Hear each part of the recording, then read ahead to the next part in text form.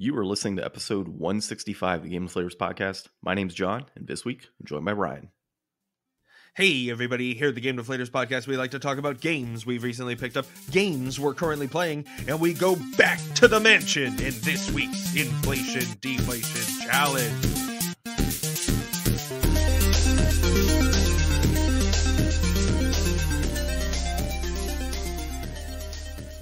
So this week we are playing a little bit of Day of the Tentacle, otherwise known as Maniac Mansion 2, typically. Is it known as that?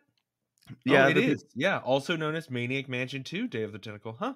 Yep. I mean, we don't have to go all into it, but I've never played like any of these kind of games, like point and click stuff. So this was like something different for me. I enjoy some point and click stuff every now and then. Like, I'm not a big fan of the whole, the narrative games where you just kind of sit back and it's just like the story. But the Walking point and click simulators. Yeah, pretty much. The point and click I kind of like, though. It's a little different for me, right? And this one was, we'll talk about it more, but this one played out very interestingly, in a style that I wasn't anticipating, and I really enjoyed it. So we'll go into it a little further. But to start out with our episode, of course, we've got our recent pickups. So, Ryan, I see you said nothing. I, however, had a couple pickups. Yeah, so, what is Game Console 2.0? Oh, I will show you. Here, I will show you on screen. So, Game Console 2.0 is a book that has... not excited anymore. No. You are excited. It has pretty much every game console from the first game console up to PS5. Nice. And it has images, a little bit of history on each of them, and then it actually busts them open, and you can see like the inside components and stuff. I love when they do those like blow ups. Yeah, so it's pretty cool. So Justin actually bought it for me as like a late Christmas gift, and so sweet. Friend of the show. A friend of the show, yes. A couple episodes he's been on. But yeah, so it actually was on like the Nintendo Gamers Over 30 page on Facebook that he saw it, and he was like, "Oh, I'll just go ahead and buy this for him." So it was pretty cool. I was at like a Barnes and Noble the other day, and I saw this like big D&D book with like all the history of D&D stuff, and it reminded me of you, and I was like, I think John might actually already have that. Oh, I don't, but that'd be pretty badass. Yeah. It looked like something up your alley. Yeah, for sure. And then the other thing I got was sorry. The other thing I got was Magic the Gathering cards, of course. Finishing up that blue-black deck.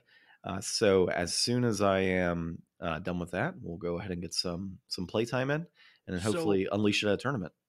John, I guess we don't have to go all the way into it today, but like, what are your plans for like the Neon Dynasty set that's coming out? Because like, I think we can both agree that those are like the best looking lands ever. So with those lands, I'm totally just buying 20 of each. Or I think they usually have like 4 total like types of land.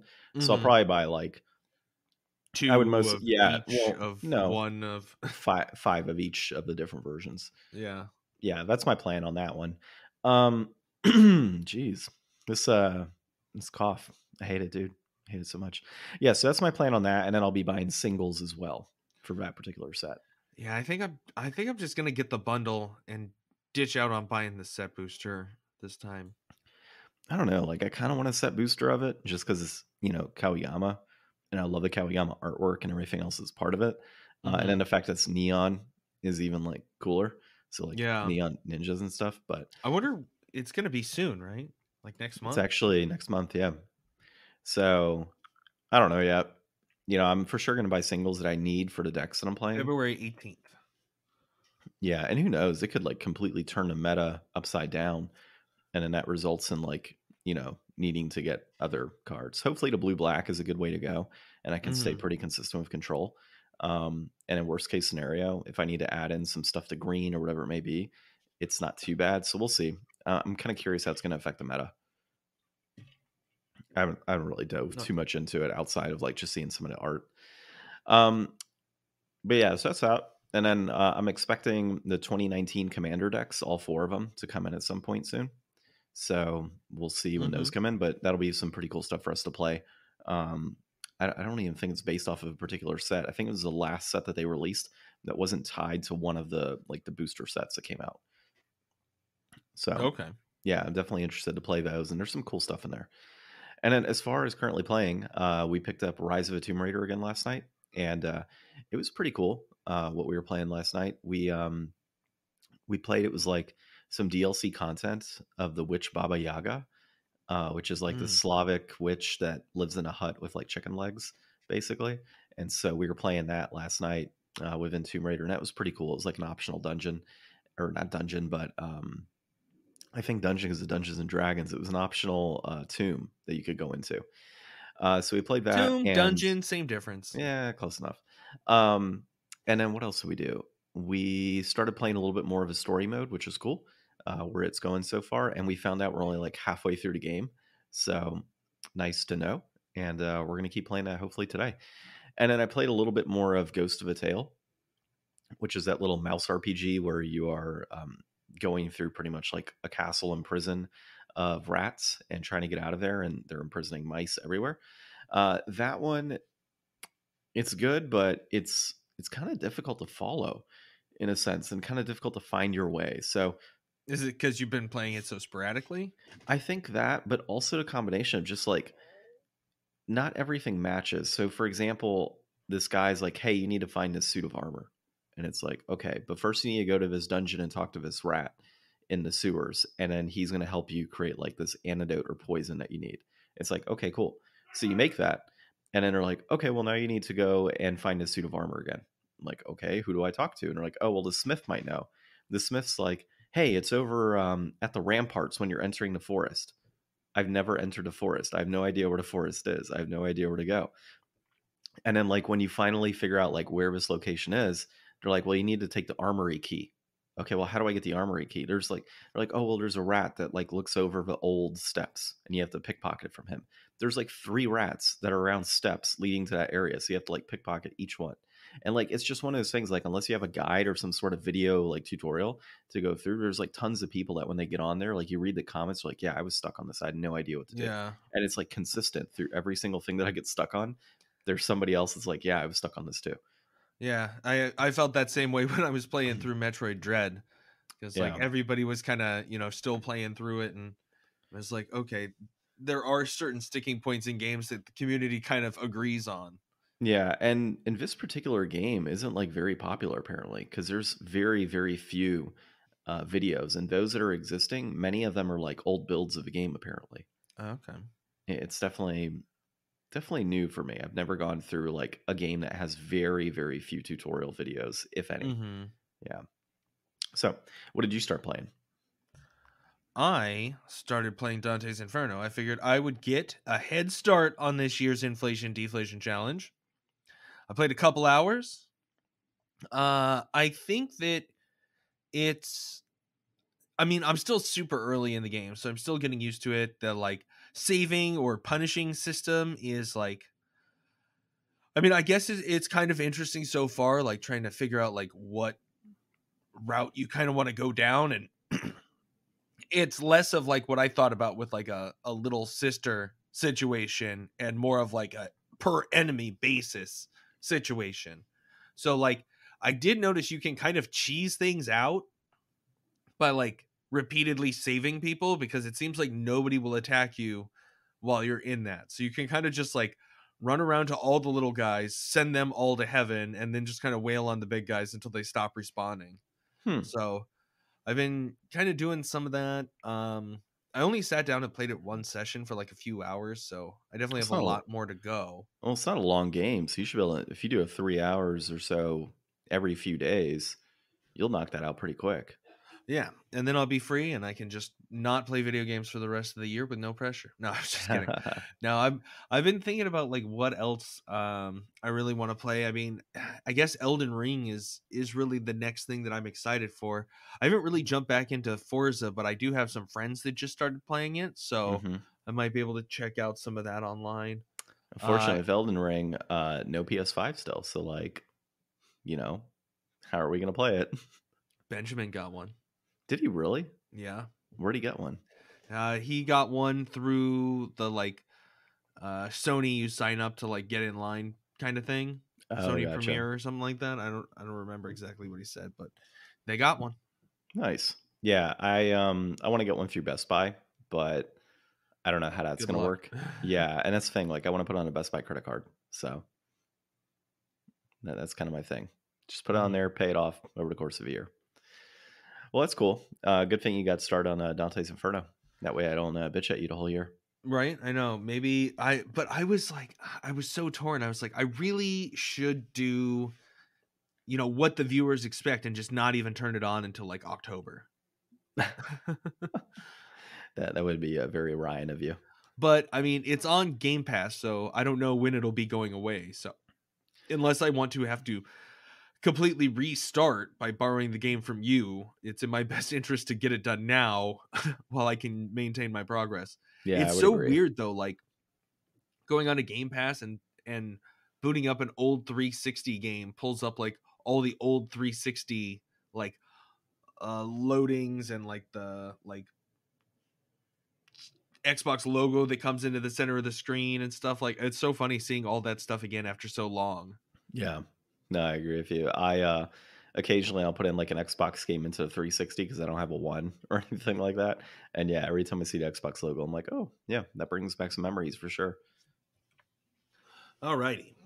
Okay, well, before we dive into the articles here, which we'll be talking about this week, PSVR 2, Mario Kart 9, Sega, and some NFTs. And then, of course, you can find us on all of those awesome podcast applications out there. So go ahead and subscribe if you haven't. Find us on thegamedeflators.com. You can find us on Good Pods as well as social media at Game Deflators on Twitter, at The Game Deflators on Instagram and Facebook. And of course, if you want to be one of the people that's super late to catching YouTube videos, from us, you can go ahead and catch them on there. I think I'm up to like episode 125 or something like that out of the Woo! 160 something. So, hey, I'm getting there. I'm almost done uploading them all. And hopefully we get to a nice cadence where like We'll get caught up.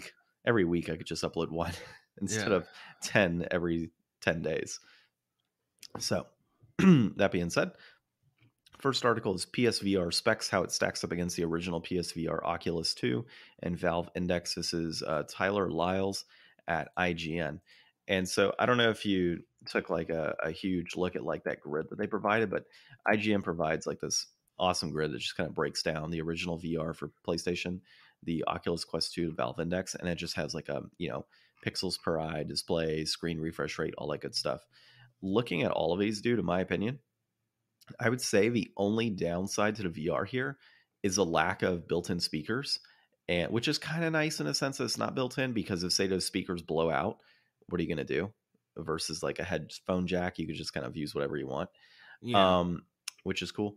And then of course it's still corded, which was very disappointing.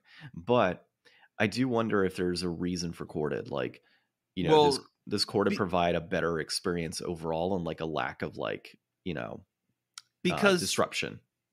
because if you don't do corded, it's like running its own stuff. Like the Oculus Quest is its own thing. This is the PS5 powering Yeah. a separate system. So you need a cord to connect the two. Yeah. No, I know. And you're going to get a better experience anyways, most likely with a lack of disruption and all that too. And I think Or the reason potential they don't disruption. have I think the reason they probably don't have built-in audio, my guess would be that like they're imagining that if you have this, you're like the ultimate gamer and you've probably got like 5.1 surround sound going on in your space where you're going to be playing this. So they probably imagine you have, you know, better audio than what they would throw in there, and also to probably cheapen the price because like the specs on here look absolutely great. It's definitely going to be like a top contender. Like obviously you can pay more money and get a way better set for like a PC, but in like the gaming space it's going to be like top notch. The only thing is like a couple years ago when we were talking about this and I was like, oh, I want to see $1,000 bundle with PSVR 2 PS5. I don't think that's going to be realistic. I think it's going to have to be like $1,200 for both of these things together because it's like, and you Mm-mm. can't even find a PS5. No, man, I think this is going to be like $300. No, this is going to easily, for the stats that this has in comparison to these other models, the Valve Index is like an $800 machine. This How is much going is to be, if they could price this at 600, that would be most likely. If they could do it at 500, that would be great. But I don't yeah, think but that they like can because it would be the headset and the controllers. Well, the And Oculus that's a Quest steep 2, ask. the Oculus Quest 2 is The Oculus 300 Quest 2 is bucks. a different thing. It's a No, whole different thing. I know, but what I'm saying is like when you look at the stats comparatively between the Oculus Quest 2 and the I mean the only big difference here is the OLED, but the original PSVR had an OLED as well in there. I mean, we're not talking you don't have adjustable or built-in headphones on there, so there's that whole component. Valve in general, I think, is just pretty expensive for most of their stuff regardless. So the Um, original PSVR launched for 400. So they can't launch the PSVR 2 for less than okay, that. so let's say 400, which I think is still very reasonable. And Yeah, PlayStation but that maybe was using PS3 Wave controllers. These are going to have brand new top of the line controllers that are I going to think come bundled with it. So like even if the headset was 400, you're going to have to charge at least like 150 for the controllers because you can't buy like a regular controller for less than $70 now. well, we'll see, man. But if it's $1,000 total, I'm game. If Yeah, it's a I mean thousand that would bucks, be incredible, but there's no way. It's got to be if they're going to sell a bundle, it'll be $1,200 at least. nah, man, I can't see it being that much. But the one thing I did read the other day is that Sony has yet to confirm if this is going to be backwards compatible with PS4 VR games. I mean, that would be so stupid. Every other PS4 game plays on the PS5. And that's what a lot of people are saying. But then they brought up there's certain games like Hitman, for example, has a PlayStation VR mode, and it has upgrades for PS5. Like you can scale up to PS5, but the VR component has been taken out. Oh, really? Yeah, so that's where it's Maybe like it'll be a per studio kind of thing. maybe who knows, but like I would love to play some of my PS4 VR games on there because I've been buying specifically for this for backwards Yeah. compatibility because they announced backwards compatibility of the consoles. So it's like, all right, let's pick these up. Worst case scenario, I'll buy a regular PSVR and then down the road get the VR too. Yeah. But that's another one is good luck finding a PSVR right now. Mm-hmm. So, but yeah, I mean, honestly, I looked at this. I'm pretty excited about it. I think it's got some great specs to it. I really think it's going to be below $500. I would love to see it at 300 and Sony say we're going to take a loss on this to get it into market to compete. But that's doubtful. I can't see it being more than a console itself. There's no way they make this more than the PS5. I think that there's probably like I don't know, man. It seems like it's going to be wicked expensive and impossible to find anyways. I mean, I guess, if you could buy it for $500 retail, that'd be great because you're never going to find it. Yeah, that's true. Well, there's a lot of things we can't find retail right now, unfortunately. That's just kind of the world we live in right now. What you can find retail and is always selling well, Mario Kart 8. Yeah, but this is about 9. Yeah, I know. So Mario Kart 9 reportedly on the way, this time with a new twist. This is by Anna Diaz at Polygon. So Mario Kart 8 is like the best selling Switch title and is like always in the top 10 sales charts on Famitsu every month. Like it's always selling well because everybody's always buying a Switch and it's the best companion game ever. So it's been, I mean, Eyeless is Spawnwave, and he's always making the joke, like, why would they even make a Mario Party 9 or Mario Kart 9 when they just keep selling 8? But they're saying that rumors are that it could be on the way with a new twist. And I mean, I like a new twist. I personally think that everybody would love to see the double dash mechanic come back as opposed to getting a new twist. But if the new twist is fun and new, I mean, that's great. I've been listening to some top 10 like worst lists of the year, and I know people really aren't happy with like the new Mario Golf game that came out, and they tried to do like a new mode in there that's just pretty lackluster and uninteresting.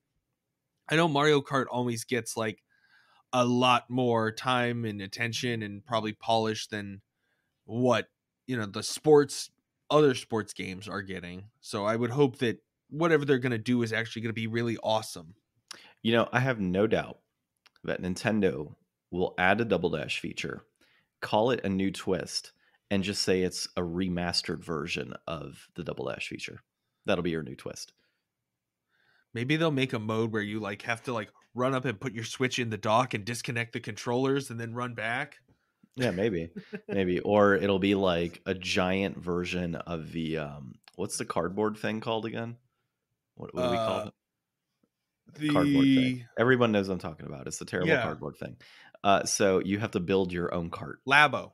Labo, yeah, Nintendo Labo Mario Kart, and you have to build a giant cardboard cart and sit in your living room playing it. Hey, that'd be sick. It'd be pretty expensive, a lot of cardboard. The other potential option here is NFTs. well, that'll be next. No, I think that what we'll end up seeing is this is probably going to release for a new console. That would be my Yeah, guess. I mean, or be at least a bridge game. Like, I mean, Mario Like, Kart 8 did well on the Wii U, and then it did even better on the Switch. So, I mean, well, they could yeah, definitely release it as like a cross between the Switch and the Switch 2. I would hope it did better on the Switch, seeing as it sold like, I don't know, 10 times the amount of consoles. Yeah. I actually, back to the PSVR, PSVR sold 5 million units. I didn't know that. That's pretty good. It's not too bad for an entry level like VR that nobody knew about. Yeah. So, I mean, what I do you don't think think? it did a good job. What do you think the new Mario Kart twist is? I was trying to think, and I was like, Honestly, maybe. I really do think it's multiple drivers again. Well, they said a new twist. Yeah, Nintendo with new, it doesn't exist. That's true. I I think, guess how yeah. new was New Super Mario Bros. U? Yeah, and like how new is Mario Kart 8 technically? I mean, it was basically like you said, a bridge game from, they've added to it, of course, and they've done a lot more and enhanced it, but But like, we what really would you kind of like to see as a new gimmick added to Mario Kart? Mario also being the cart. Oh my god, Transformers. Transformers Mario. Honestly, I don't know. I mean, it's a kart racer. Like, why do we need to make like major changes? I think everybody wishes a double dash feature is back. I think honestly, Nintendo should just bring that feature back to games, or to Mario Kart games. Or maybe have like two modes. Like one is double dash mode and one is like single racer mode. Maybe That like. you. Oh, go ahead. Sorry. No, I mean like just multiple modes might be a cool thing. I think maybe if they did something with like the courses, like what if the Oh, courses like adapted and changed throughout like the race? I can already see this. Mario Kart 9, but with course builder, allowing you to build your own Mario Kart courses that you can race online. Mario Maker Kart. Yeah, something like that. Mario Kart Maker. I mean, they already did it with Little Big Planet Racing or Mod Nation Racers, I think it was. Oh yeah. Where And you can Lego build your own racing games courses. throughout the years. Yeah, I can That totally see Hot them Wheels saying, game. yeah, they're gonna be like, it's a new twist. And it's like, no, it's just another idea that's been around for a long time, and you guys decided to now do it. Right. Yeah, I could see Well, that being a we'll thing. see. Yeah, that's my prediction officially. Double dash modes, so you can do double dash or single, and or a Mario Kart Maker for 9. That would be pretty sick, actually. I'd buy into that. I could dig it. Yeah. Okay. The next thing we have here is Sega went ahead and did like a poll basically of fans about NFTs. And this article is called Sega Cites Fan Backlash and Surprisingly Cautious Take on Gaming NFTs. And it's by Kyle Orland at AstraZeneca? Ars Technica. Ars Technica. I'm so bad right now, dude. I'm so out of it. But basically, Sega went ahead and interviewed a bunch of gamers, not interviewed, but did like some polling to see what their thoughts were on NFTs. And, I'll cut to like the very end of the article here, which was the big takeaway for me. And it says, and this is from Sega, we'll consider this further if NFTs contribute to our mission, constantly creating, forever captivating, said Sega in the Q&A. But if it's perceived as simply money making, I would like the decision to not proceed. So that kind of goes back to what we talked about Barry with NFTs and the trends to end. And I had brought up that, with EA and Square Enix, that, it seems to me like this is a way to print money. It's a way to say, here's a collectible and we're just going to make a crap ton of them and you can buy it with cryptocurrency. That's where I see this going. It's a very slippery slope to just additional paid content that is worthless. And like, yeah, you own the NFTs, but what value is it when it's worth pennies because you make so much of it? Like, how many collectibles do we have now in collector's editions that aren't exactly worth a ton of money because they just print a crap ton of collector's editions? Yeah. Like it has to truly, truly be collectible. We're talking super limited. And yes, NFTs can be super limited, but knowing the gaming industry and knowing where these companies have been over the last several years, and just, you know, with EA and their pay to win strategies on like Battlefront and such, what are they going to do with NFTs? Are they going to take a totally different approach and make it super limited, or are they going to make like the same crap and be like, it's a collectible NFT numbered to like 4,000 or 5,000 type of thing? That would be my worry. And I think Sega interviewing, or speaking to potential gamers here with, in regard to NFTs, I think that's a huge step for a gaming company to say, you know what, we're probably not going to do this. And this isn't the only gaming company that's gone through this. There's other gaming companies that were going to introduce NFTs, and they receive backlash from fans as well. So the thing is, they're not doing it because they don't want to. They're not doing it because right now people are making a big stink about it. They just need to bide their time. Like Sega, they can sell 1,000,000 Sonic games, but they can't make one that anyone actually wants to play. You really think that they're the ones that are like gonna take a stand against making cheap money? Like, I really don't think that's a hill that Sega's gonna die on. And I mean, I heard this week for the first time kind of a flip side argument about NFTs and gaming that makes a lot of sense. If we could use NFTs as a way to like have provable, like retain ownership over like a digital like game, that'd be awesome. But the way that the world is going, they just want all that to be subscriptions. Like they want to sell you, like you said, all the little money making bullshit. They don't want to actually say, oh, you bought a digital copy of Final Fantasy 16. Here's your NFT code. Now you can go ahead and sell that to anyone else on the internet. They can download it on their console. It'll be super cool. We got you. Yeah, they're never going to do that for us. No, dude. I cannot see it happen. I'll be shocked if they do. That's the only thing that I want to see NFTs involved with gaming, is that I want us to have digital ownership the way that we could have physical ownership. Because it would be, I mean, that would surely be a step in the future. Well, see, and I don't even want to get involved in it at that level, because now you're trusting these companies with your, crypto wallet and banking information, all this other stuff. Like, their servers aren't reliable half the time. What do you think their security is like? To have to trust EA with all of your information? I don't think so, man. I'm just not down for that. Yeah. And unfortunately, I think Barry said this too. It's preying on kids. Like they're trying to change the industry in a manner that, like, let's get these kids while they're young, get them thinking NFTs, so we change the gaming industry forever. Mm-hmm. And they're not. A lot of these younger kids or even young adults aren't even thinking about the ramifications of like security aspects and banking information and privacy policies and whatnot, and like what they're getting into. They're just like, cool, NFTs is the big thing. Like Logan Paul or Jake Paul or whoever's buying whatever amount of NFTs out there, like, let me do the same thing. It's what's fresh and what's hot right now, and I totally get it, and I see what they're trying to do, and they're trying to make as much money as they can, but I'm not buying it, dude. I'm not in on it. It's an iceberg. There's going to be some people at the top that make money, and then a bunch of people that are going to lose money. I am smart enough to know that I am dumb enough to be one of the people who would lose money. So I am not going to go buy any digital apes. I will leave that to the smart people.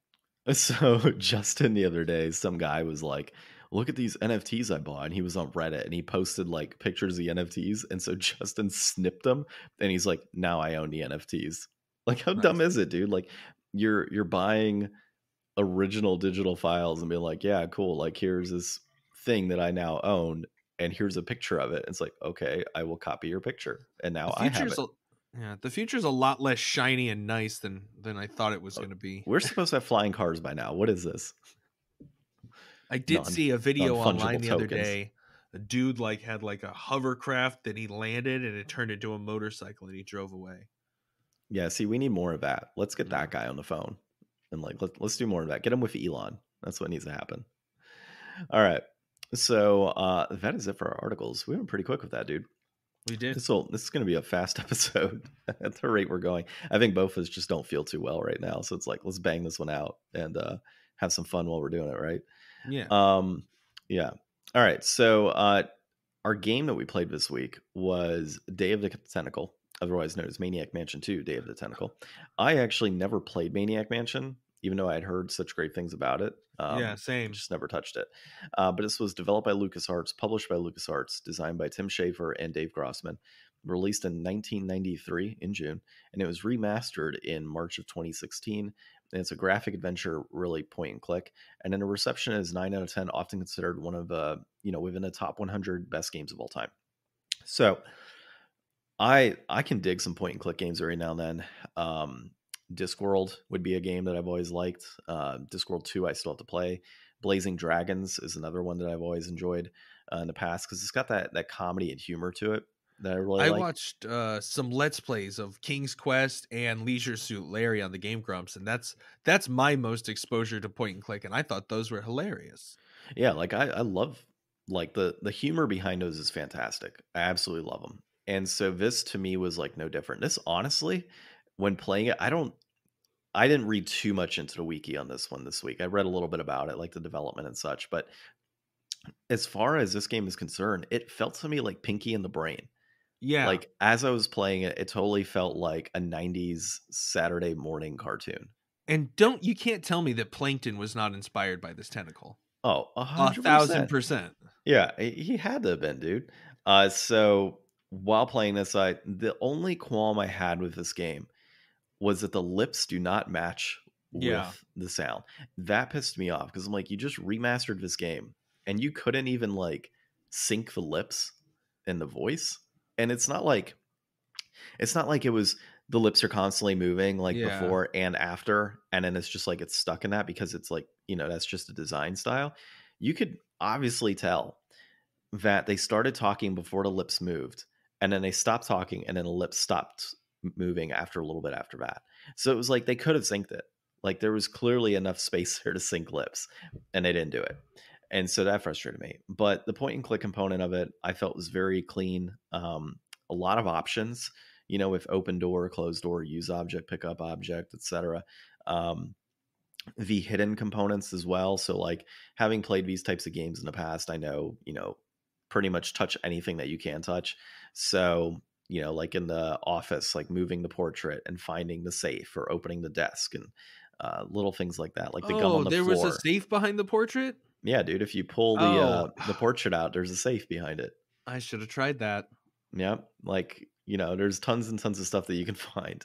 And then also, I don't know if you noticed a feature. I don't know if it was on yours or not, but on the PlayStation 4, if you press up, it shows all of It the highlights areas. everything, Yeah, yeah. yeah. I didn't do that at first. I forgot about it until I was looking for the professor. And then I was like, where the fuck did he go? Like I'm looking all around this inn for him and get to the very bottom. And then there's like a bulletin board. I'm like, I didn't touch that. And I pick up the Mhm. paper on the to do, and it's like, I found the plans. I'm like, motherfucker, like I just went through this entire inn trying to find like the professor and these plans, and it was like right in front of me the whole time. So that was frustrating. But it's cool because like this game, for anybody who hasn't played it, you have these three characters that hear about a tentacle that has gotten loose essentially through his letter. And it turns out that it was 5 years ago that the main character, I forget his name off the top, 'cause I never Bernard. played Bernard, yeah. Bernard, Um, Laverne, and Hoagie. yeah, he broke into the mansion like 5 years prior. And so he knows about the tentacles and he's like, oh, I got to rescue the tentacles or whatever. So they go to this inn where the professor's located and he lets the tentacles go. And the professor's like, no, you idiots, you have to, help save the world now. I'm going to send you to a different period of time or something. And you guys got to get all of these different things to help save the world. So he puts you in these like porta potty time machines, which is fantastic, and launches everybody at different parts of time. And they're like, The Corona hey, John. he's like, they're like, does this work? Like, has anybody been injured? He's like, no, nobody's been injured because this is the first time I've used it. And it's like, this is so 90s cartoon. And of course, everybody's launched out. And then his diamond breaks because he used what did he use? It was like a reproduction diamond or something. Yeah, Or something like that. yeah. So, or artificial diamond, and it busts. And like one person gets stuck 200 years in the past, 200 in the future, and then Bernard in the present, in which he's helping the professor to kind of get things back to normal and save the world. So I thought it was pretty cool. In the little bit that I played a good, I don't know, 45 minutes or so. The game itself is only 5 hours at most to beat. Yeah. So, and that's on like general playtime. I mean, if you knew everything you were doing blazed right through it, you could probably beat it in like 3. Yeah, I was when I started it up, I actually started it with the developer's commentary just to kind of hear what that was like. Yeah. Um but I didn't have the subtitles on, so I couldn't really see what was actually happening in the game. So I was quickly like, okay, this is obviously for people that have played this before. Like, I know that that's the idea behind it. I just wanted to listen to it a little bit. Yeah. So I think it's cool that you could go back and revisit some of that. I think that yeah, the style and the vibes are so Saturday morning cartoon. Like, I just wanted to sit there on my couch and keep playing and keep listening to like the funny dialogue and like the wacky zany. Like, I feel like that's one of the things that's kind of gone a little bit different. Like, is that kind of like explosive dynamic, like characters not really sticking to like keyframes and being like wildly animated and stuff. I think all that kind of like old school cartoonism is really awesome, and I dig it. um I've never played like any of the others. Like, I know that they did Secret of Monkey Island, and that's huge. um Tim Schafer is also Double Fine, so he did the remaster on this game with Double Fine. And they're also the makers of like Psychonauts 2, which just came out this year and everybody loved. I mean, this is this team and these people have like a long track history of doing like fun, interesting, you know, this kind of cartoony style thing. And I think it's important to have like some real stand-up people in the industry that are bringing that kind of style. Like, I would love to see, a revitalization of this kind of thing in the way, like, I mean, how cool was it when Cuphead came out a few years ago to see that like crazy old cartoon animation style like come back? Like, the South Park games, they look incredible. Like, I'm a sucker for anytime you can get good animation into, a very stylized way, because like better, awesome, more realistic graphics are always cool, but they're not as timeless. It makes me want to play Animaniacs. Right. That's what yeah, I really want to play Animaniacs now. Which I think is on the Super Nintendo, isn't it? Or Sega? I don't know. The Super Sega Nintendo? Animaniacs, Sega, Genesis. Yeah, I'm pretty sure I own this game actually. So we should probably do that for future inflation deflation. The Sounds good. Animaniacs game. Yeah, because I'm sure there's some good humor in there as well. Hopefully. I mean, there might be some audio or talking. Who knows? But yeah, so overall for me, I felt that this game, it's digital for me. I had it on the PS4 via like PlayStation Plus. I must have got it a long time ago. So as Ryan and I were kind of talking about what to play this week, it was just like, let's just go down our PlayStation 4 games and see who has what. And this happened to be one of them. But, if you're looking to pick this up, it is available pretty much everywhere digitally, and there is a physical copy as well. So physical just on PC. Yeah, so I don't know when was the physical release. It would have been in 1993, right? There's So also then, a floppy version. So this is the CD-ROM version.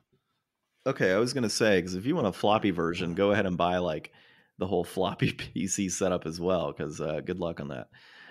But for the CD-ROM version, a loose copy is running you at $29.99, and that actually peaked in January of this year, and it's holding. And then the complete in box version is going for $156.83. That peaked at $183.56 back in October of 2021, and it's also holding its position right now too.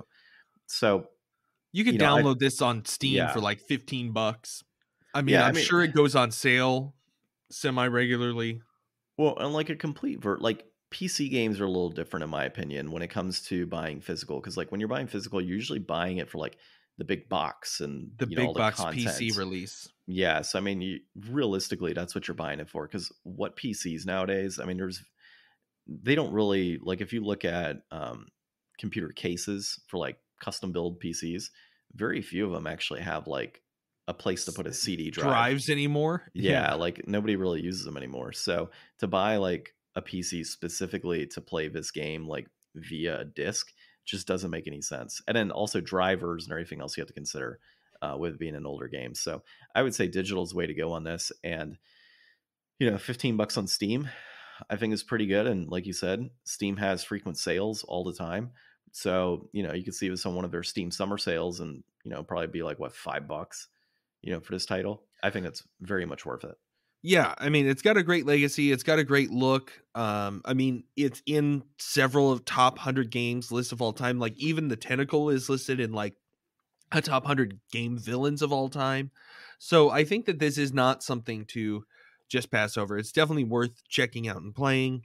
Um, Obviously, I don't think either of us are really going to say that this is worth it for a loose copy for $30. I think that No. that's inflated. I think that the fact that you could just download it for $15 the way PC Jesus intended, I think that you could do that. I think that's a Yeah. much better option than buying this physically.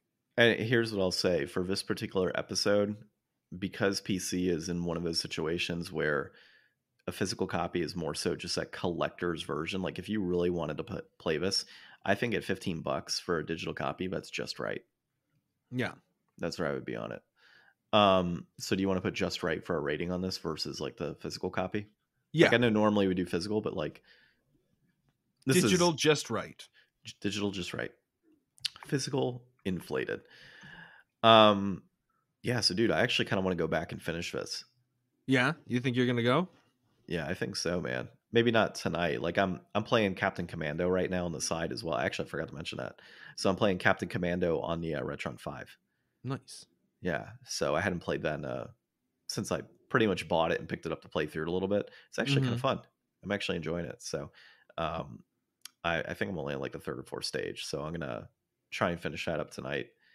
Pretty easy beat 'em up game. Actually, if you wanna, whenever you come over, we could play that one too. It's like honestly, it'll take like an hour to beat it at most.